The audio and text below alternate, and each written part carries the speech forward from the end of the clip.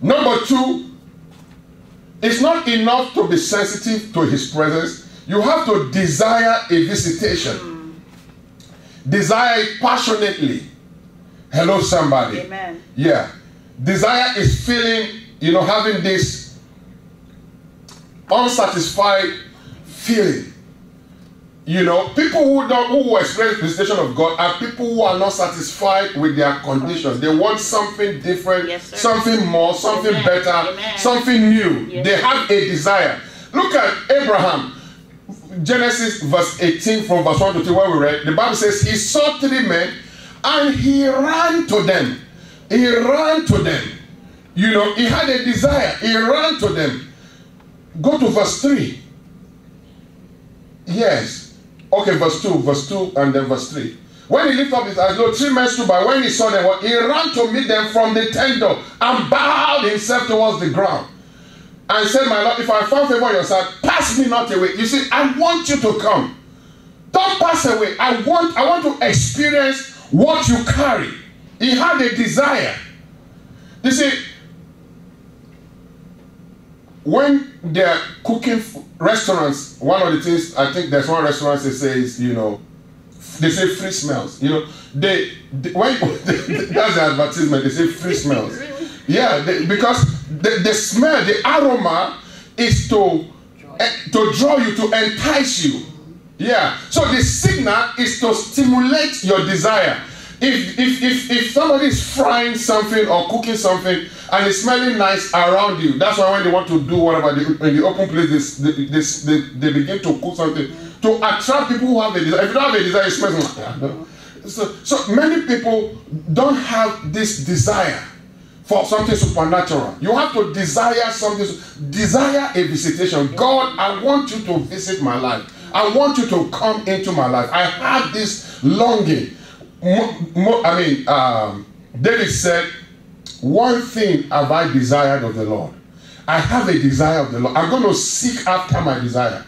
If you want God visitation, have a desire. Can I hear amen? Amen? Have a desire. Desire is very powerful. Desire is an intense feeling to want to experience it. Why won't you want God to visit your life? Why won't you want a visitation? Like I think I shared my story with you. I was a sinner, but I have always desired God.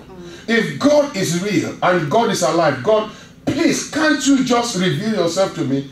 Can't you just show me yourself? If God can help me, God, why can't you? I want you to come. I want you to come into my house. I have this desire.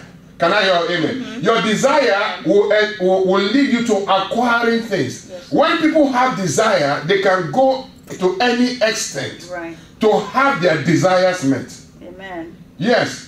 But when people have no desire, they are passive. Most people who are passive, who are not on fire, who are, who don't acquire or express visitation, they don't have no desire. Amen. Yeah, they don't have no desire. But when you have a desire, it will attract the visitation of God.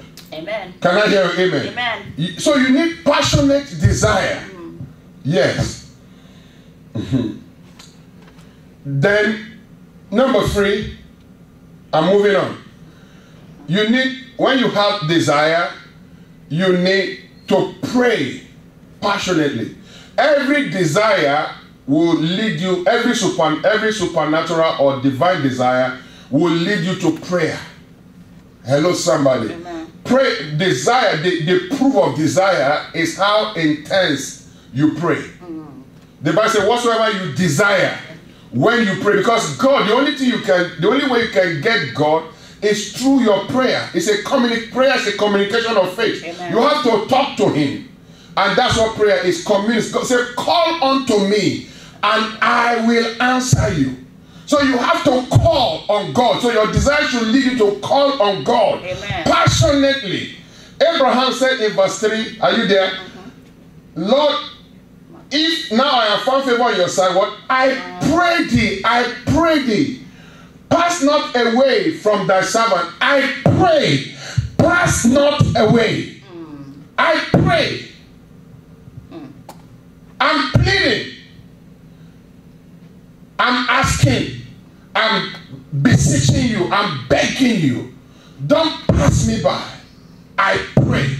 So people of prayer and people of desire, when you see somebody say, oh, why are you praying too much? Your desire is much. That's why you are praying much. Your desire, and when you have passionate, hot desire, you know, intense passion is intense desire.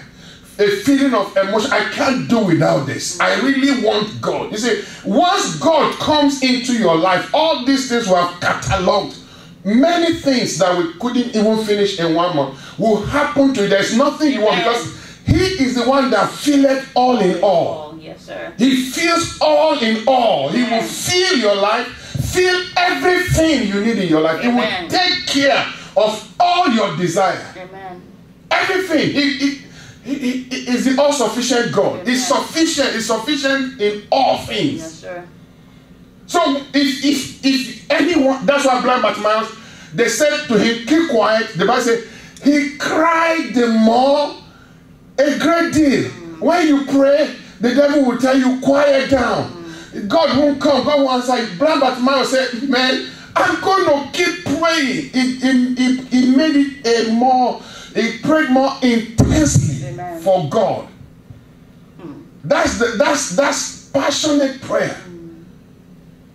And Jesus had to stand still. And the man that has never seen before, may what you have never seen before happen in your life. Amen. May you receive your ultimate desire, your ultimate dream, your goal. Amen. That will change your life permanently. Amen. Oh yes, did you think blind Bartimaeus' life was changed permanently? Yes, Abraham was praying here with passion, and his story changed. Yes, sir. By one visitation. Amen.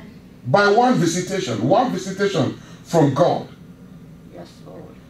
Somebody say, pray for it passionately. Pray for it passionately. Another man in scripture is called Jairus in Mark chapter 5 from verse 22 to 33. The Bible says, look at Jairus here. Jairus had a situation in his life, and he heard that Jesus was in his territory.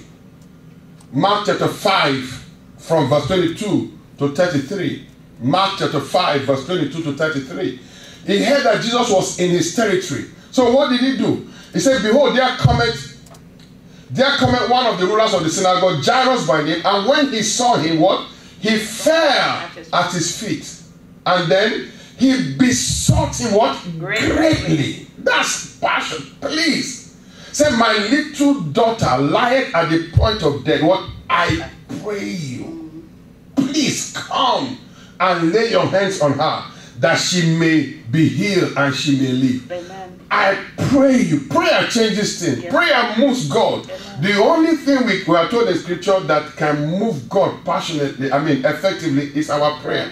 God said, call unto me, and I will ask. In fact, if I say, ask and keep on asking, call and keep on calling, pray and keep on praying. Amen. He prayed with passion.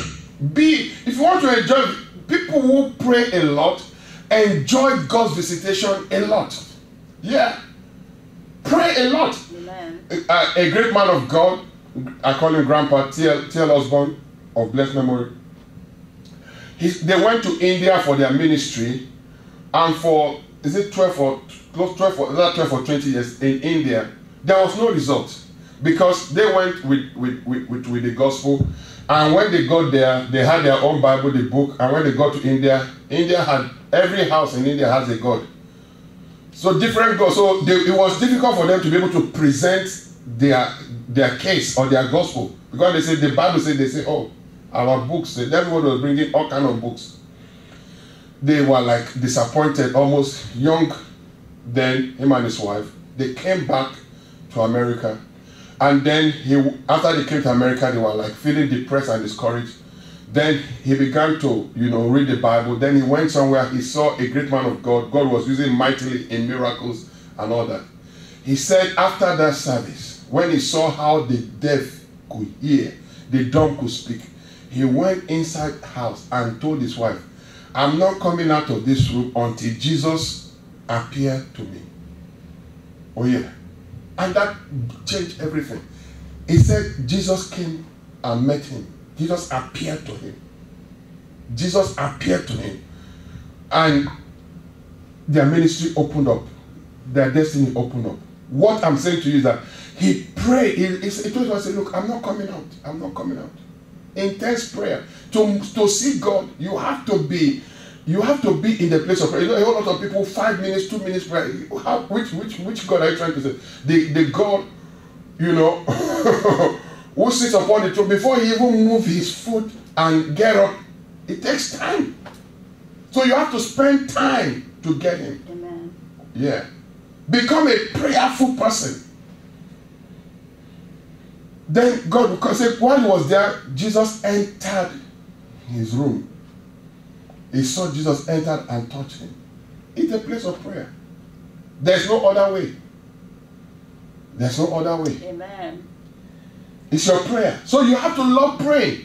Praying is not just praying for things. You are praying for things. You are praying for car. You know, if those are the reasons you are praying, you don't need to pray for those things. Don't go get loan or something you're going to be doing. But I'm talking about divine visitation. Praise God. Hallelujah. Yeah, but some law kills.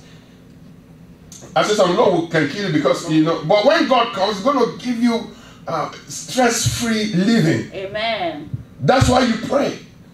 Receive grace to pray. Amen. Passionately, to become passionate in the place of prayer. One prayer topic can take you hours. Do you remember Jesus? When Jesus himself was praying in the Garden of Gethsemane, before he died, he was praying one prayer, Lord, thy will be done. Lord, let thy will be done. For 3 hours, Lord, thy will be done. Thy will be done, because on that cross, he needed God. Say, God, I need your presence to go on this cross. I need your presence.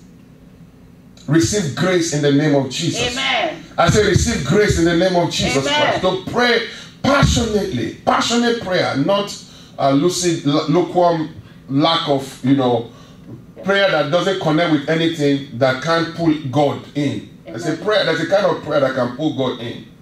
Yes. May you pray that prayer in the name of Jesus. Amen. That will change your life. Jairus prayed, and Jesus followed him, and his daughter that was dead came back to life. Is that not visitation? Yes. Sir.